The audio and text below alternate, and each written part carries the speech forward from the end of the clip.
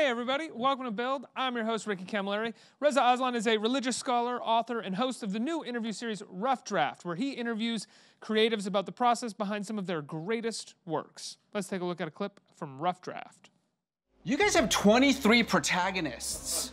So like 6 times as good as Like, Faulkner. that's exactly what I'm trying to say. Yeah. 6 Faulkners. You are 6 Faulkners. Think That's what you of are. the alcohol it would take to power. But I mean this, honestly, you are talking about 23 fully realized 3-act narrative arcs, for each of these characters, which is insane. If they're all fully realized. All right, well, there's maybe a few of them are a little less realized than fully. How do you juggle that? I mean, first of all, it's such a violation of every rule of writing, but how do you juggle it all? Well, it's a very special situation. In the first movie, we had 18 movies behind us. Yep. And in the second movie, we had 21 movies behind us.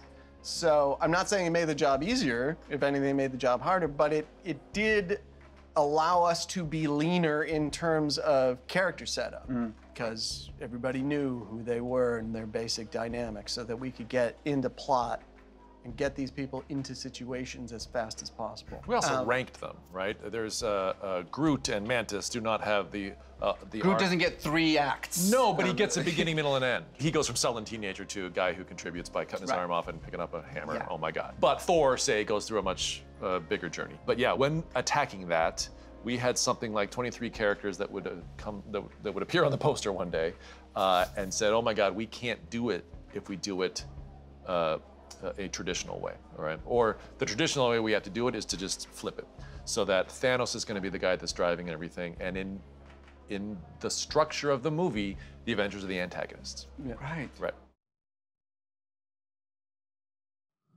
Everybody, please welcome Reza Aslan. Let's hear it. Thank you. Sir, thanks so much for being here. Thank you. Thanks for having me.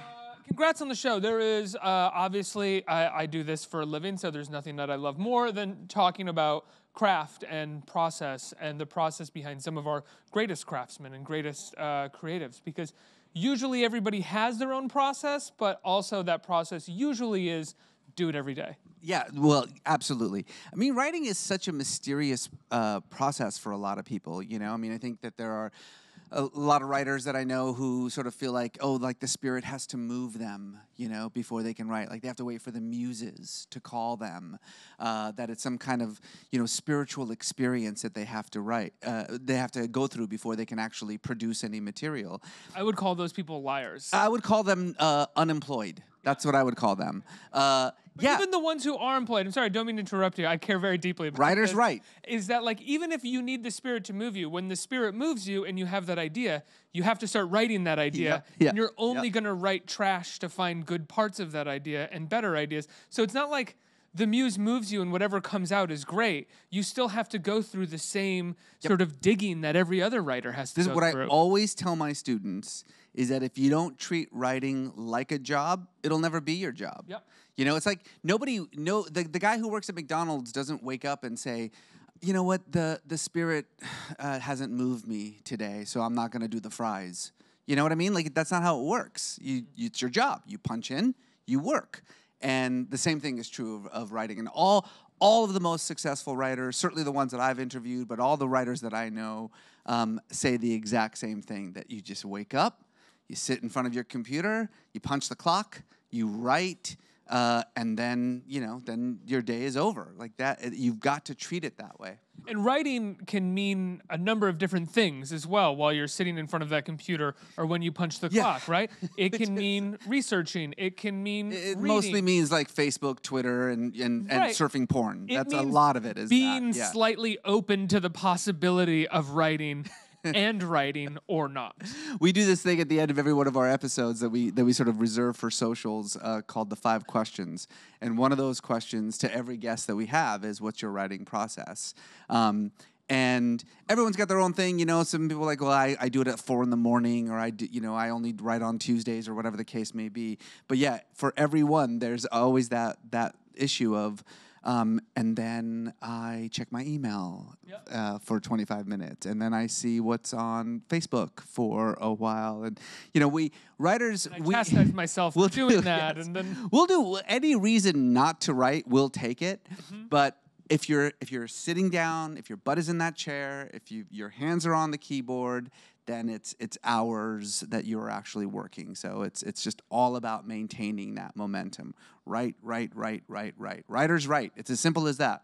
what is your process? Because you are a writer as well. Yeah. For me, because I do so many other things, my writing always comes in seasons. Do you know what I mean? So I always feel like I'll look at sort of 2020, and I'll think to myself, okay, so it looks like these few months, those are my writing time. And then during those months, I write every day. I mean, I sit down. It's very much a 9-to-5 kind of experience for me. Do you have a limit to how much you can write in a day? Like, do you get worn out? Do you get tired? Do you have like 2 solid hours where you can actually like sit and write, or is it 9 to 5 of just sort of figuring like trying to? No, I'm there for the full 5, 6, 7, 8 hours.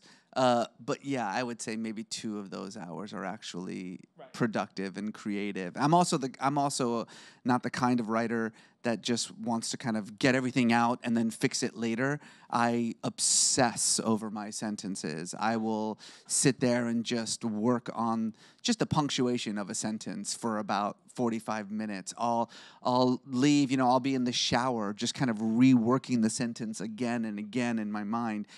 When I say I write for 6 hours, I'd say 3 of those hours is just rewriting what I wrote yesterday anyway. Of course. Yeah.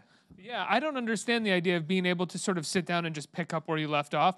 People like that drive me nuts. I need to stream back into it in some way, and that usually requires about an hour or 2 of just being merciless with myself about what I wrote the day before. But I mean, when you think about it, I always say writing is not rocket science. It's way harder than rocket science. Way harder. Rocket science, all right, congratulations. You memorized some algorithms and some math, and then you regurgitated them. Congrats. Writing is about using words to manipulate other people's emotions as though you are God. That is very difficult to do. And so the really good writers, the really great writers, for them, the writing process is mechanical. It is about just, your butt in a chair. But the actual creation of the work, that is where the magic comes from. They describe it very much as a mystical experience. Sometimes the best work is the work where when you're finished, you realize, wait, who wrote that? Right. Did I write that? Like, I look at some of my best, the stuff that I'm proudest of, I read, and I have no memory of ever having written it. Of course. But then the stuff that you remember having written, that's the shit. Yeah, that's the stuff that I don't. Am I supposed to say? Yeah, you can curse. Okay, but good. That's so interesting. We curse a lot on my show, so I saw a quote from Philip Roth one time who said that if he's struggling to get to the next sentence or struggling to figure out where to go, that means that he's doing well. And if he can just sort of write without thinking about it, that means that he's usually just rewriting the same thing over and over again with new sentences. And what's great about this show is that we interview a whole host of different genre writers, right? So we interview comedians. What does it mean to write a joke? How do you write a stand-up set? What is the process involved in that? We interview Pulitzer Prize-winning novelists for whom writing is a much different experience, much more sort of something that they do by themselves, alone, in a room. No one gets to see it until the whole thing is done. Is that what Nguyen, who you Yeah. He said he does? I mean, he has readers, I'm sure, that he brings it to prior to... No, so we were talking about Viet Thanh Nguyen, who's the Pulitzer Prize-winning author. How do you say his last name? Nguyen. Pulitzer Prize-winning author of The Sympathizer. And like most novelists, I'm the same way.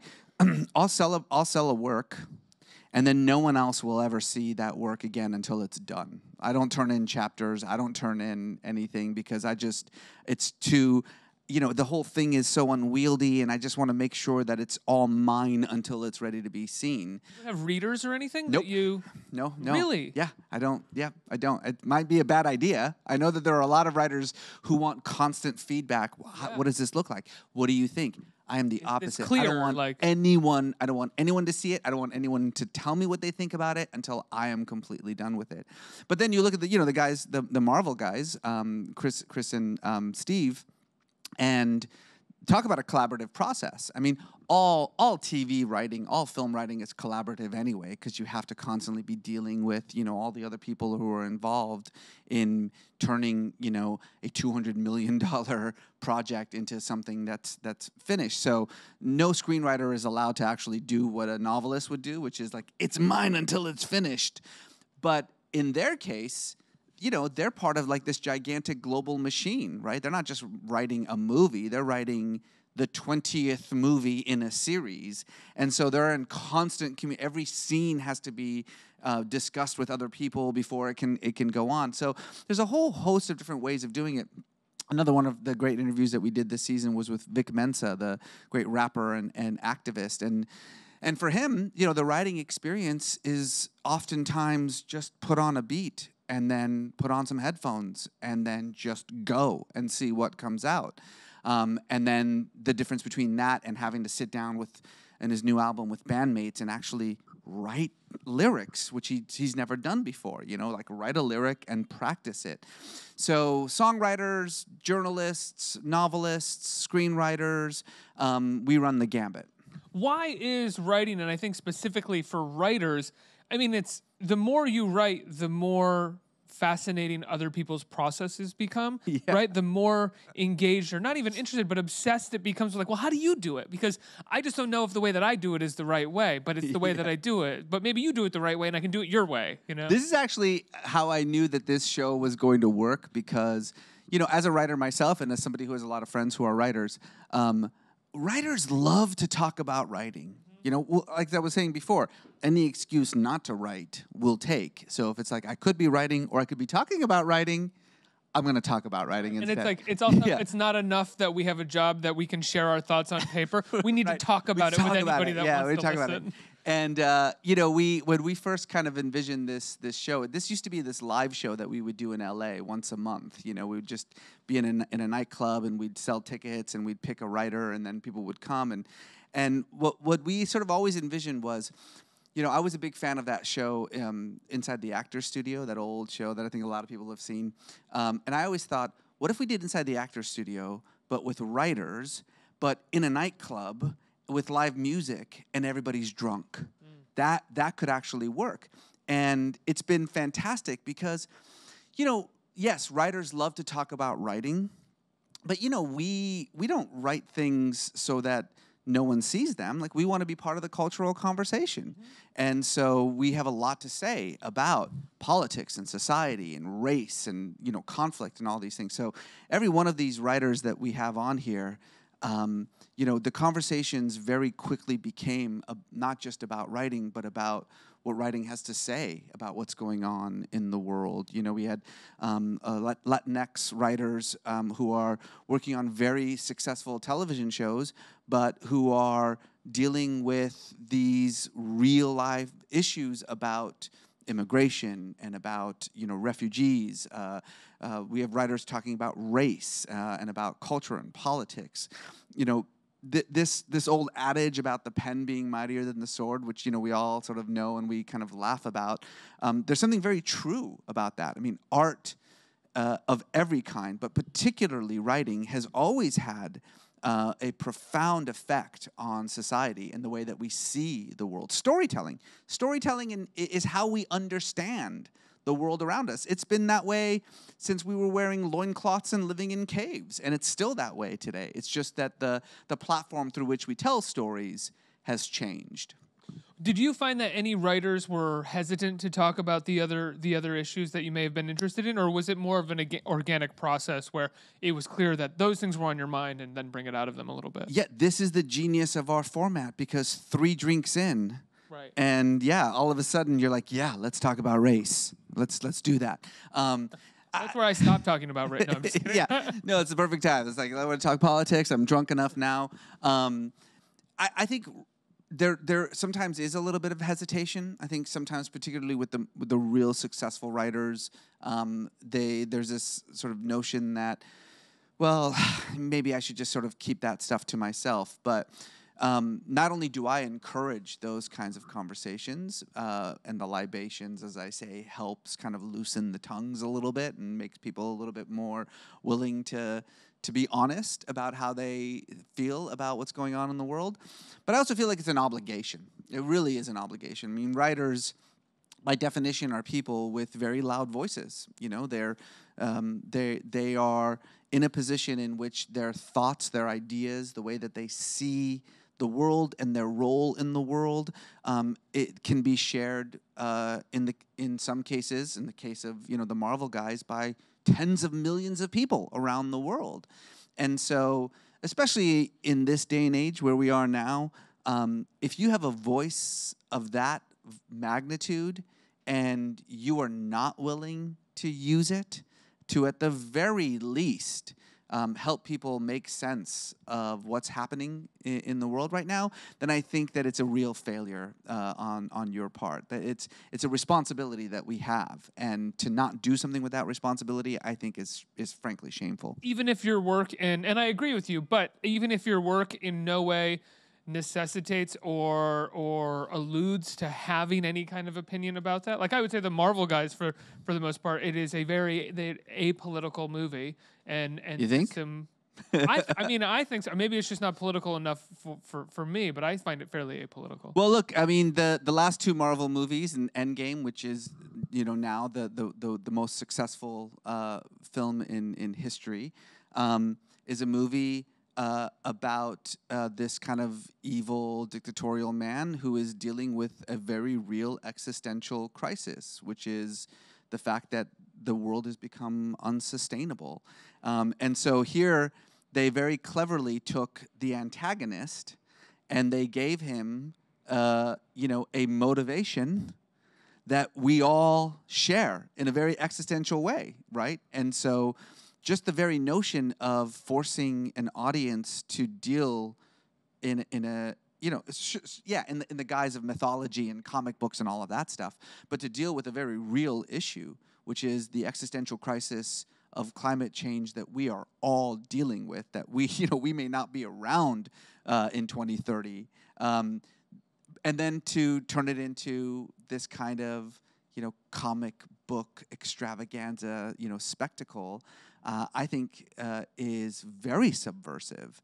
In other ways, by the way, just talking about the fact that comic book movies and superhero movies certainly have become our new mythology. Yeah. It's more than the dominant culture. It's our new mythology. Myths have always been how human beings have understood the world, right? Myths are all about why. They answer the question why. Why is the world the way it is? We always have a story for it. And certainly we're in a place now where these superheroes have kind of replaced God for us, right? I mean, I asked this question of Steve himself in the episode where I say something like, who would you rather have the justice of, the God's justice or Captain America's justice? And most people, I think, would say Captain America's justice. And that's not just a fun comic book question. It really says a lot about where we are in the world right now, where we feel like religion has failed us, politics has failed us, the people who were supposed to take care of us have failed us, and now we are longing for a new mythology, a new savior, and here comes Captain America, here comes Iron Man. There's a reason why these movies are not just movies. Right now.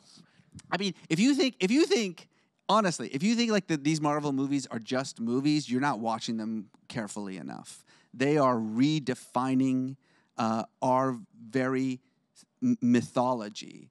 They're giving us a new set of myths and metaphors to deal with the realities of the changing world that we're in. We're all a little bit unmoored right now. We're all a little bit lost. Can I ask you, do you think that that is Marvel itself as creators doing that, or do you think that is the state of the world doing that? Chicken or the egg here, right? You know, does culture shape politics, or does politics shape culture? Writers shape culture.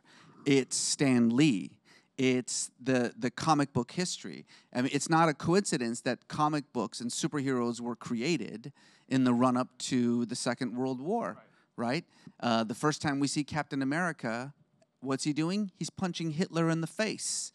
You know, the bad guys have changed, but the superheroes are still the same. They are still how we see them now as sort of the new gods, right?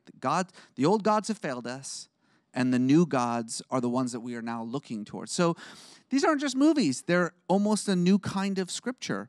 And I think when you start thinking about it in those terms, it's no longer just, oh, it's in the zeitgeist, right? Oh, it's just sort of the moment that superheroes are having, and suddenly you realize... It's like 20 years of a moment. Yeah, it's not. Right? It's a very long moment, exactly. And you recognize that, you know, the reason that these are so successful is because they've tapped into something that we are all longing for.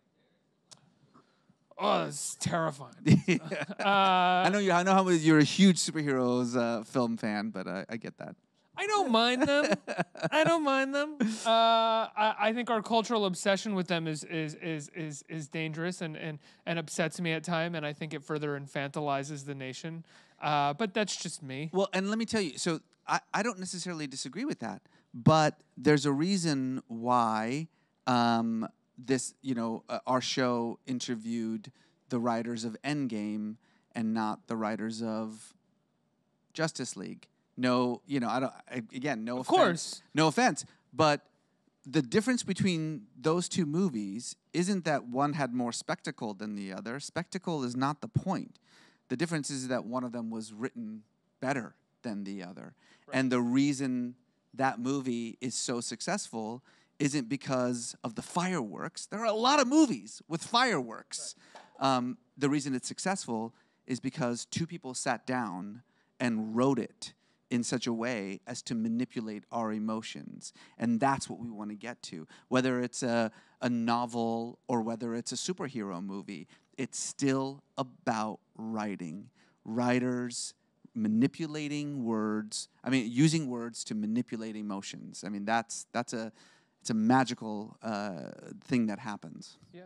A couple questions from our audience. Who's a question? Hey. Hi there. As a writer, I sometimes struggle with knowing when a work is finished. I'll sometimes rewrite things until it becomes no longer recognizable from the original idea. So I was wondering what advice you had to knowing when something is finished. First of all, I hear you. I'm in the exact same place. That's why it's always nice to have a contract that says, this is due in 2 weeks. So no matter where you are, it's time to turn it in. That always helps. Not everybody gets that, but what I often have told people is set your own deadlines. Create your own calendar and your own deadlines, because yes, you can edit a thing into oblivion. And you have to be very, very careful of that. But I will say that on the flip side, not a lot of writers understand the editing process. You know, a great writer once, Annie Dillard, I'm paraphrasing her, but she basically said, writing is rewriting. That's what writing is. Writing is rewriting. Yes, there's a point in which rewriting has to stop, but never forget that that first sentence, the first time you wrote that sentence is just sort of the first splash of paint that you put on the canvas. It takes 10, 12 more layers of paint before something truly artistic becomes recognizable. Do you find and I find this differs with lots of writers, your process of rewriting is taking away or adding? That's a very, very good question. I think for me it goes up. So I add until I realize it's gone too far, right. And then it's about, okay, what can I remove from this? Another sort of great metaphor that I use is like sculpting, right? You know, you have a block of wood or a block of stone. The first tool that you use is just kind of a big hammer and a big chisel, and you just take out giant blocks. and then you use a smaller tool and you make it a little bit more formed. Then you use a smaller tool, and then now suddenly you can see the face. Then you use a smaller tool and you get all the sort of details, and you're still not done because now you have to polish it and now you have to clean it. The same thing is true about writing. Get that first sentence out, and then take out the smaller tools. Is that the right adverb? Do you even need an adverb? Is this the right way to put the sentence? Keep working at it, and then polish it until it's finally done. Stephen King would say no adverbs. He would say do not use an adverb, I believe. And Stephen King is famously somebody who doesn't rewrite. Stephen King is that true? I thought that somebody. You should talk to Stephen King's editors. He's very famous. The reason a Stephen King novel is like 3,000 pages is precisely because he just sits down and writes. Right. Now, there aren't very many people who can do that, and he does have a very good editor. He rewrites. In his book on writing, he talks about his process of writing the first draft, the door is closed.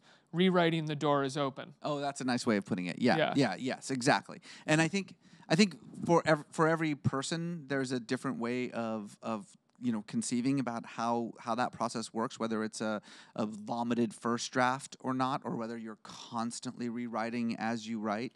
But again, writing is rewriting. That's a very good sort of rule of thumb to keep in mind. The hardest thing about writing, I find, and conversations with people about writing and listening to processes is that if you don't have your own process and if you listen to how other people do it, it can really get in the way. Like when someone says, your first draft should just be a vomit draft, and then you sit down and you're like, why aren't I vomiting? Yeah, exactly. Like I'm still working really hard to pull this first draft out of me. Absolutely. Yeah, no, you got to find you definitely have to find your own process, but that's just a matter of practicing, if you want to become an NBA player, you need to go out there and shoot 100 free throws a day. Like that's what it takes. And it's so funny that people don't realize that any artistic endeavor is the same process. If you want to be a writer, you got to get out there. You just write those sentences. Keep practicing. Read other people's sentences. Copy the way that other people do. I mean, we all copy each other. There's nothing wrong with that. Like figure out authors that you really gravitate towards, figure out how they do what they do, and steal it. Yep. Just, we're all, it's all about stealing and making it your own. But that's what it takes to make your own process. Tracy Letts has this video on YouTube that is like how to live a creative life, and it's like 10 rules to living a creative life, and one of them is steal. And he just says, look, every idea's been done, so just steal. Just steal it. Eventually, when you filter it, if you have any talent at all, it'll become your own, right? Like, yeah. That's kind of. And this also comes this conversation that happens a lot in writing about craft and art, right? There's a reason we call it the craft of writing. We don't call it the art of writing because a craft is something that actually can be learned. You can figure out. Yep. You can go to art school and learn brush technique. You can learn how to mix paints. You can learn how to do proper perspective. Those are craft things that someone can teach you. But in the end, the talent is sort of innate. What makes a brilliant artist different than just kind of an average artist. It's okay to be. Which is totally fine to be. Yeah. So, same thing. What's the difference between a brilliant writer and a writer who's just kind of okay? I don't know. That's where the magic and mystery lies. And I think a lot of that has to do with who you are as an individual. Reading, I think, is a big part of it. Like if shooting free throws is how you become a good basketball player, reading is how you become a good writer. Yeah. Right? That's the equivalent of us shooting free throws. If you want to be a writer, you should never not be reading. Like you should always have a book. Not be reading. Yeah. One more question. Hi. I was just wondering who some of your favorite writers are. My favorite writers tend to be foreigners. So my all-time favorite writer is Fyodor Dostoevsky, a great Russian novelist who just blew my mind, just scrambled my brain when I was in high school. I read one of his books almost on a dare, really. Crime and Punishment, your first one? No, I read The Brothers Karamazov. Oh, wow. That was your first. Yeah, I was like 16, and I thought that I was so cool, and I was like, "What's the biggest book that I could read?" And I was like, "I can't even pronounce this guy's name, and it's like 1,000 pages. I'm gonna be that guy. I'm gonna read this book." I know exactly. Yeah, it tells you a little bit about my circles. Yeah, exactly. that was my way of being cool. Whoa, did you see how big this book check out how was big this Russian novel is, man. And then I read it, and I was like, "What is happening? I've never felt emotions like this. I've never had anyone give me the proper words for me to even express how I felt about things in my life." I was like, "Is this what a writer does? This is what I want to do." I also I'm a big fan of Latin writers. Antonio Loba Antunes, the great Portuguese writer, is one of my heroes. Pablo Neruda. Those are the guys that really, because I think for me, because I love myth and I love sort of that kind of storytelling. I'm not nearly as interested in kind of realist fiction. You know, I love things that bend genres and make you look at the world in a completely different way. So that tends to be something that you see a lot more in Latin writers, foreign writers, even British writers tend to do that a lot more than American writers do. American writing is very much steeped in the kind of, Steinbeck, Hemingway, Carver model of this is a novel about a man who wakes up and gets a donut and comes home. You should talk my Steinbeck. Yeah, it's like I love Steinbeck, but that's kind of the trajectory of American writing. It's what's taught in all the writing schools, and I appreciate that kind of writing, but it doesn't stir my soul. Whereas you get to, when you talk about Garcia Marquez or something, it's called magical realism, and it's taught as magical realism, and it's sort of very much categorized as something. I mean, it is different, but it feels a little bit the way that it's taught. Like, this is the real stuff, the social realism, the naturalism, and this is the other work. Exactly, and maybe it's just because I see the world differently that I do see. To me, magical realism is the world. The world is magical. The sort of the longing of the human soul for connection, the drive for transcendence, the way that we all are just like longing for an experience that can't just be defined by this material world. To me, that's where writing should be. So writing should be about that longing, that existence that's just beyond, So, yeah, I get it that we just kind of sometimes dismiss it as magical realism, or we put it in a box and we call it magical realism. Yeah. Exactly. But I think that's the world that I want to live in. That's how I experience the world. It's so interesting because I'm a 100% like American traditionalist. Like, give me Steinbeck and Philip Roth. Give me some, Philip Roth, some Hemingway, and I'm good. Yeah. Reza, how can people see Rough Draft? It is going to be on Topic's new streaming service. Topic, which has been around for many, many years. They've been great doing incredible films like Spotlight and incredible TV shows and documentary series like Losers on Netflix, which is one of my absolute favorite documentary series. You got to see it. Is now doing what I think every studio, and I'm not talking about the Disney-sized studios. I'm talking about the sort of mid-level studios need to start doing, which is creating its own streaming service, bringing all of their volume and their library directly to the consumer. It's like $5 a month, and you can have access to all of this material and all this sort of acquired material that they're getting. Some amazing shows from Italy and from Korea, and they're bringing it to a kind of audience. It's funny because I work in Hollywood and I deal with the sort of the changes in the way that we're consuming media, and everybody is constantly talking about the streaming wars between Apple and Disney, and those are the behemoths, and I get it. That's like going to Walmart, or going to Costco if you want something, but sometimes the kind of entertainment you want needs to be a little bit more bespoke.